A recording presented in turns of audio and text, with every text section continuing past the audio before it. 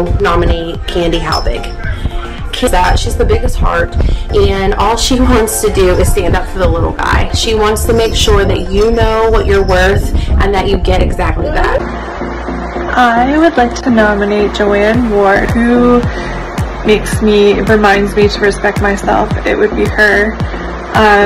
It doesn't matter the situation, she carries herself so positively, and she takes care of herself and takes care of everyone else she can, and just remains a light through the whole process.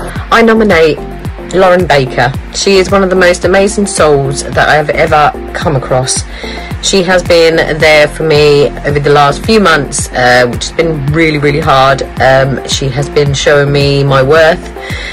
She's incredible. She knows her worth, and for that she tries to show others exactly where they stand and how much they are appreciated. I just want to give a huge shout out to Nancy Broad.